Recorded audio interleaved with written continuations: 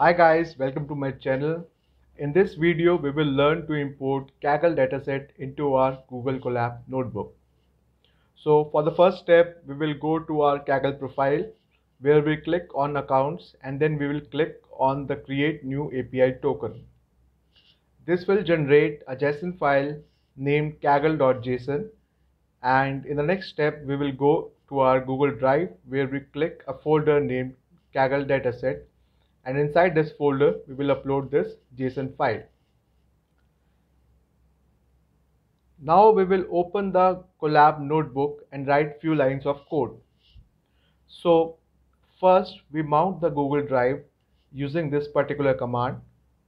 Over here we get a URL which on clicking will give us the authorization code that we need to copy and paste over here. Now as we click on the file icon, we can see that our Google Drive has been successfully mounted.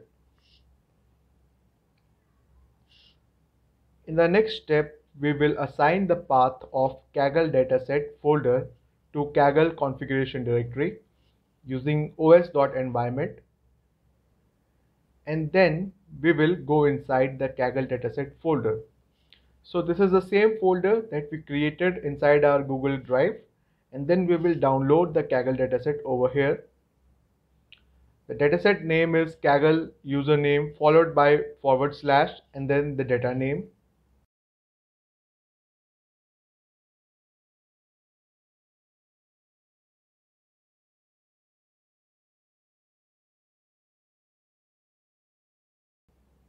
Since we have the dataset in zip format, we will make an empty folder named flower recognition, and then we will move the zip file into this particular folder.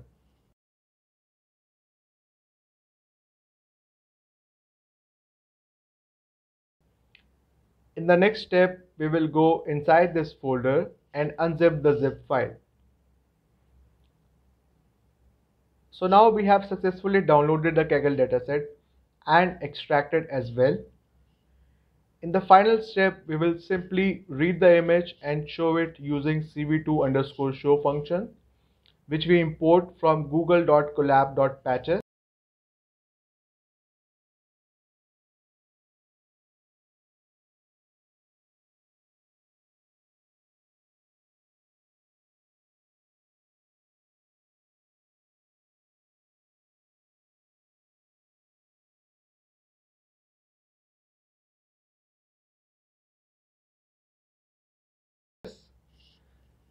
So now we are able to verify the dataset as well.